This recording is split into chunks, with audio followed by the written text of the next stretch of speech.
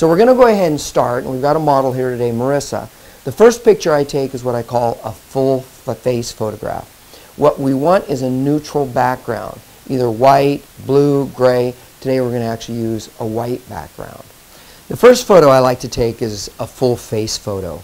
Again, this gives not only us an opportunity to have a nice before and after, again for any marketing purposes we may use it for, but also it gives the opportunity for your ceramist or your laboratory to see what the patient looks like and see the relationship between the incisal edge and the eyes and the midline and the long axis of the face.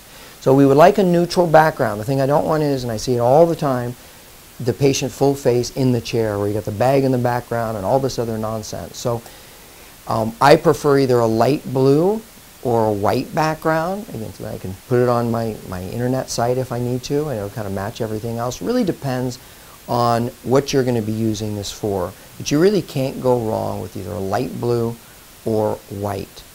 So here's Marissa. This is a white background. I'm going to have her step forward a little bit. We'll reduce the shadows. I'm still using my ring flash. I'm going to change the f-stop. As you'll see in a moment, we're going to use f-stop 32 for all our photos. That's a very small opening in the lens, which gives us great depth of field.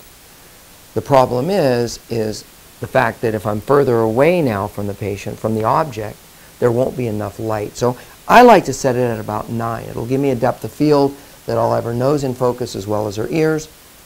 It won't be underexposed, and it'll give us a nice view. So what I'm looking for here is I'm basically focusing on the mid-cheek. I just want a full face. Big smile, Marissa. Oh, perfect. Good, good. Now, if you're making changes in profile, this is a great time to do a profile shot. So go ahead and look straight down the hallway. Same setting. I'm doing what I call a chin to forehead shot. Big smile. Great.